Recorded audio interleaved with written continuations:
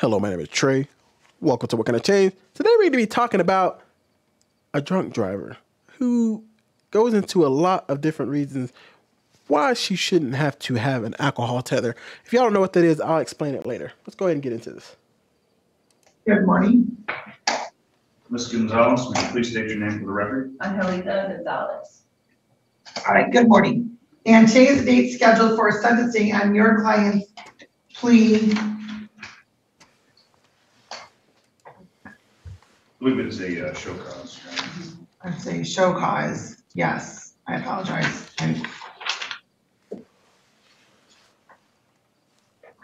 Because she did not get the alcohol tether on September 11th as ordered. As a result of her probation violation. So this court indicated 5 days jail. All right, so your client was sentenced on August 14th to 18 months probation for her plea to an amended charge of operating while visibly impaired. There was a probation violation which resulted in technical violations 1, 2, and 3. 2 of the tests that your client took for drug testing were diluted samples, and the 3rd test was positive for alcohol. So a violation was scheduled, at which point your client pled guilty to the probation violation. This court indicated 5 days jail. We were suspending that jail until November 6th at 9:45 a.m. And she was having alcohol tether for 30 days. Okay, so I'll get you through all the technical jargon because I've already watched this, so I can summarize it a little bit more. So what ended up happening is this individual was in court because she was drinking and driving. And then, so now they're here because they're doing a what they call a show cause, a reason why she didn't do something. She was supposed to take the alcohol tether and she didn't do that. So now she's in court trying to explain why she didn't take the alcohol tether. Now, an alcohol tether is something you would put on your ankle. I believe it's called Scram. And you put it on your ankle and it can test and see if you've been drinking, because when you drink, that alcohol eventually will come out in your pores. And so it tests to see if you've been drinking. She was supposed to get this alcohol tether, but she didn't. And so that's what we're here for. Let's move forward a little bit. Now, this random guy has nothing to do with this case. He's waiting for his case to come up. And his case is pretty simple. And we're not going to watch his because his was pretty simple. He pretty much was drinking and then got caught and he got bonded out. That's pretty much all that happens. He's going to have a court date next week, which we may or may not watch.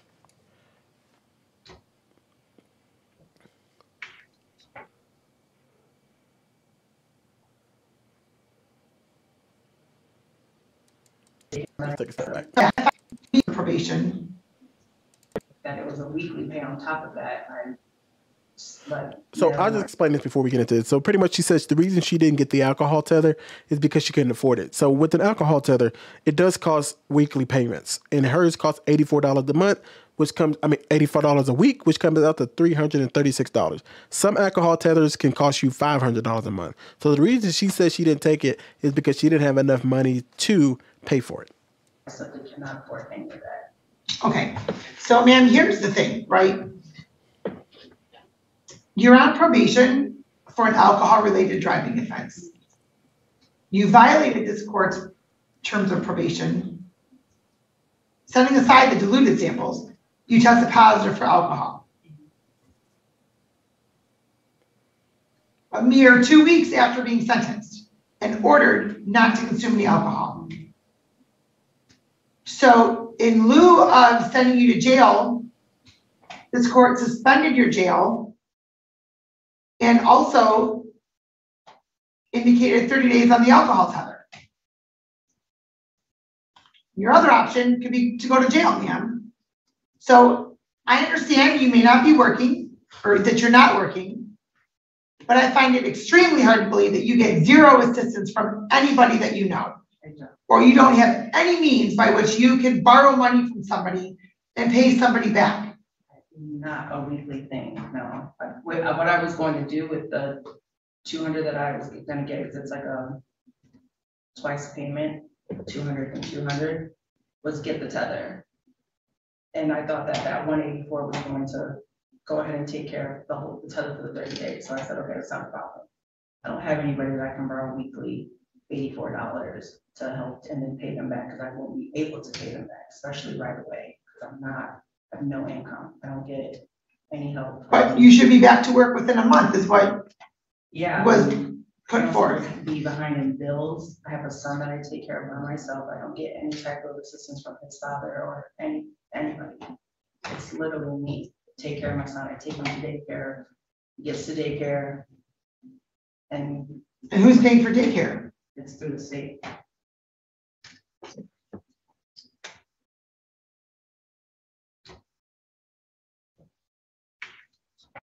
Okay, so that's what leads to this individual sitting here. That's why you're going to see this judge just sitting here contemplating what they're supposed to do. And if you didn't hear any of that, I'll break it down for you right quickly. So pretty much he says that she can't pay for the tether. The judge is upset that she can't get somebody to help her. She says, I can't pay for it because she says she's been injured and she does not have, her surgery is going to be on October 13th, I believe. And then she can go back to work and be able to pay for the tether. The tether is only for 30 days. Okay, so some tethers you have to wear for 90 days, depending on your offense, how many times you've done this. But hers is only for 30 days.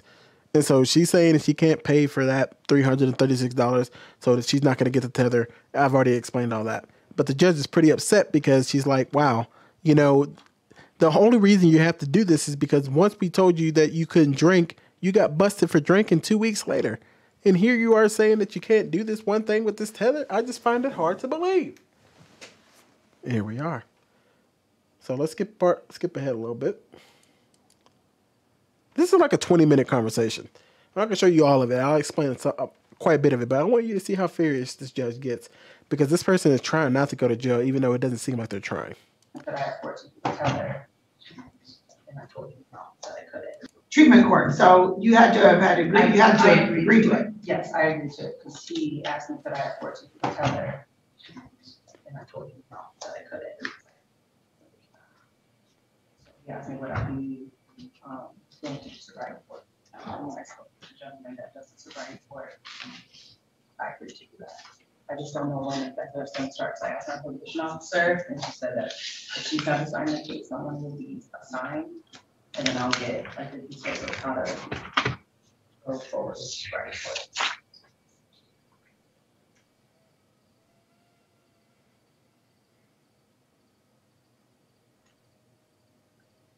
And when were you sentenced in that matter?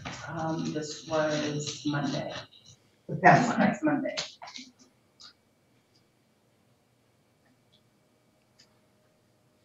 And that offense date was when? 2021.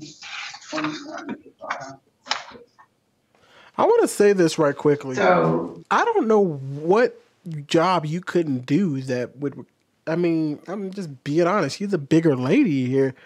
I would imagine that even before she hurt her knee, I don't see her doing any job that wouldn't be sedentary. I don't see her working in a warehouse or anything like that. So and especially if she having these charges, she's more than likely going to get a job like at a local, you could work at a call center, or even if she has a job like working at a Dollar General. I know people who work at Dollar General and they just sit down. They just sit down and they just don't have to do a whole lot of moving. I just don't see how she could not have found at least one job that will allow her to just sit down and be able to do her job at a cash register or something, like a gas station or something. You know, you can do that. Just sit down, and then the person who comes on the next shift, they'll do all the stocking. You know, as long as you do your job, you do what you can. But I don't know. Maybe I'm tripping. that's right, because that case wasn't brought forth until just recently, correct? Correct. Right, so you had 2 pending OWIs. So we're going to move forward a little bit here. 2 weeks she violated. But at the same time, this court ordered her to refrain from using alcohol. Within 2 weeks, she violated. So instead of sending her right to jail, this court suspended 5 days of her jail and gave her the opportunity to get an alcohol tether. So as you can see right there, the reason she's getting the alcohol tether is because they told her not to drink, and in 2 weeks she drank. And so they're like, okay, so to keep her from going to jail for another 5 days, not another 5 days, but going to jail for 5 days, they said, get the alcohol tether. And so instead of getting the alcohol tether, she didn't get the alcohol tether because she said she couldn't afford it. So that's why the judge is getting more frustrated. It's like, we said don't drink, and you drink. We said get the alcohol tether so you don't go to jail. You don't get the alcohol tether. And now here we are. And she's pretty much like, what do you expect me to do? Do you expect me to just sit here and say, hey, you know what? We told you not to drink, you drank. We told you to get the alcohol tether, you didn't. And you expect me to just let you walk out of here free? And just be able to go do what you want? When clearly you can't keep yourself from drinking and you can't get the alcohol tether, ma'am. I don't trust you not to drink. So it's crazy that you think I'm just going to let you leave this courtroom. No, you may have to go to jail to keep yourself off of alcohol. That's where all of this is coming to head. This is a drunk driver who is refusing to follow the rules pretty much. She was told not to drink. She drank. She said, get the alcohol tether. She pretty much said no. And the judge is like, I can't put a drunk driver back on the streets who's not even willing to stop drinking for a couple weeks. There's just no way. And she didn't do that. And so what am I left with? What are you left with? At her, I believe I represented her at her violation of probation. She was forthcoming at that. If I recall correctly, she was at a get together. Someone gave her some punch. She drank it. She wasn't aware of it. Obviously, that's not going to happen again. It's not only myself, but we both made her very aware that she's responsible for everything she puts in her system. Oh, that's right. You tried saying that you weren't aware of that, but then you ended up drinking a lot of the punch. So she said that the reason she got caught drinking is because somebody handed her some punch. And then the judge is saying, oh, yeah, but you ended up drinking so much punch that you were drunk. You were that unaware of there being alcohol in the punch that you drink a ton of it. Okay. Right? That's correct, Judge. You drink a whole lot of punch. So she's here before you today. This is garbage. Explaining that she's indigent. She doesn't have the money to pay for a tether. You know, as I've explained already. I want you to keep in mind, from what I saw, this is a 6-hour session. Not this one video, but this judge sits in this courtroom for 6 hours. That's why you see some court dates are so far away, because these judges have to sit here, get all this information, have all this ready to go. And then they got to sit in the courtroom for dang near all day long and just go from person to person to person to person to person to person. And so, yeah, I know some of y'all get frustrated how far the court dates are, but it's like, dude, when there's a lot of people breaking the law, it just is what it is. $400 a month disability, and that's her sole. That's what she has to pay all her bills. So. Well, so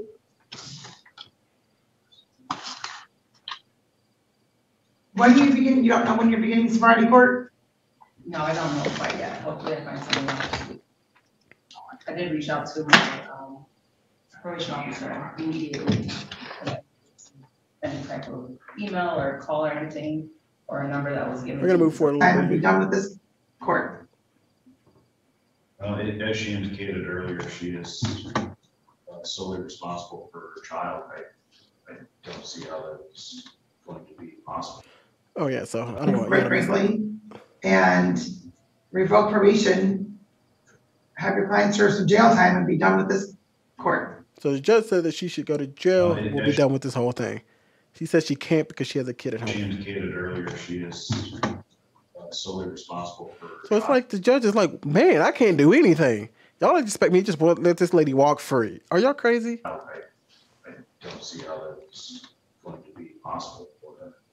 Well, perhaps her parents are gonna have to take care of the child for a little while. That wouldn't be able to happen, both of my parents. So pretty much just go around, ring around the rosy. Let's get here's the part where the judge gets kind of fiery. You're a danger to the public, quite frankly, with your alcohol consumption. But at the end of the day, you violated this court's order. You're a danger to the public, quite frankly, with your alcohol consumption on a continuing basis. And let's not forget, when you were arrested in this manner in April, you were a .22. A .22. That's 2 times the legal limit. 0.08. She was at a 2.2. Almost 3 times the legal limit. And I understand right now that you have limited income because of your injury. But you're choosing not to utilize or attempt to utilize any financial resources that you may have. There are individuals that you could absolutely ask to borrow some money from and pay them back in a number of months when you're back to work. But you're not exercising that option. I have. I will say this though, I disagree with the judge here. There's not always somebody who's willing to help you. You just laid it out. I'm not on this woman's side at all, but there are times where people aren't willing to help you anymore, and it sounds like she's a person who has tried to exercise all her options, or she already knows that people are going to tell her no because she's what it sounds like is she may be an alcoholic, and people get tired of helping people like that because they know where the money's going to go. So there is a good chance she can't get any help. I am for the judge sending her to jail because this person clearly doesn't care about the alcohol. It's not like she was alcohol free and she can't do this stuff. No, as soon as they said stop drinking, she immediately went out and got drunk again. It's just like, no, you can't let somebody out like that. Somebody who's drinking and driving and is obviously a danger to the society. But I do agree that there may be people in her life who are like, no, we're not helping you. I do not have help whatsoever.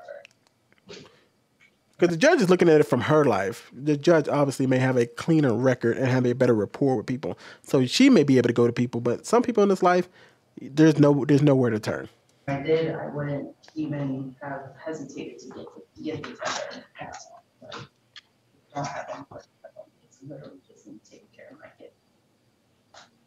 Okay, but you've indicated that you have your parents. That doesn't mean that they would look like they're alive, yeah, but that doesn't indicate that they're there to help me financially or anything like that. Appreciate you. Did you ask them? I have reached out. I mean, both of my parents, they have their own things going on. I understand that. Other people. Did you So I ask? asked, absolutely. Did you ask them specifically for the money regarding the tether? I have asked, and if I would have had their help for it, then I wouldn't have a problem. I wouldn't be standing here today. It would have been crazy if her father walked in. It's like, Judge, I was willing to help, and she turned down the money. Anyway, let's continue for a little bit here. The judge is about to do her sentencing and what she decides to do. That was from your violation of your sentence for your probation violation. You still have the 5 days that was suspended. So this is not the. Oh, wait, hold on. Sorry, You have to report tomorrow. sorry guys. Skipped it again. Court's going to indicate 5 days jail.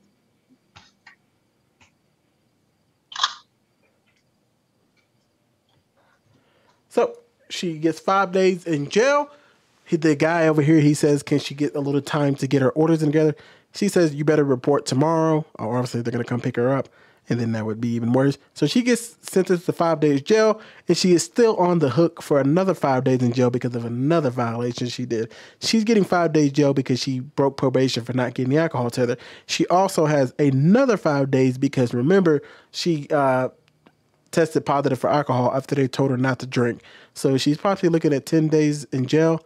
Obviously, she keeps drinking, it'll get worse and worse and worse. I'm just saying, she was pretty much trying to beg this judge to say, hey, look, I don't want to go to jail. I'm trying my best here. And it's like the judge is just like, how? We told you not to drink, and it took 2 weeks for you not to drink? And you said it's because somebody gave you some punch? And you just drank a whole lot of that punch? No. And then she says, okay. And remember, after that violation, they were willing not to put her in jail. And they were like, okay, you're going to have to get an alcohol tether to keep you from doing that. She agrees to the alcohol tether, which is why the judge was also frustrated because she gave her the option, go to jail or get this alcohol tether. She says, okay, I'll take the alcohol tether. When she was supposed to go pick up the alcohol tether, she said she couldn't afford it. And the judge is like, I made you aware of all of this, and you said you could do it. And now when I'm saying, hey, you can do this and not go to jail, you ain't going to take the alcohol tether?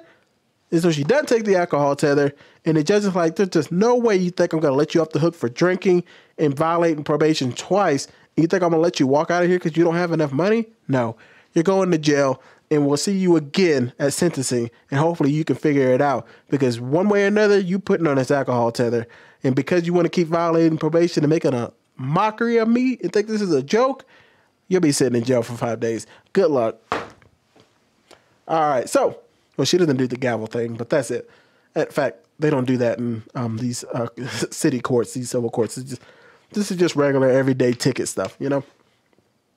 So anyway, let me know what y'all think. Y'all think this is wild? I hope you guys enjoyed this video. And if you're not, sorry, I do enjoy these videos. I love making these videos. I love watching the police and I love watching these court dates. This is a 6-hour video and I still got more I want to make on it. And I just love it. I don't know why, I do. But I'll still make other videos for you guys who don't like the police stuff and you don't like the court stuff. I'll make my in-betweens where it's something on Ultimate or some random TikTok. I still got y'all. That's why I make 3 videos a day, to make sure I'm mixing it up. I'm a variety YouTuber, you know, I'm trying to mix it all up, baby. But I do have my biases. I'm sorry. Don't forget to like, subscribe. I'm out of here. Goodbye.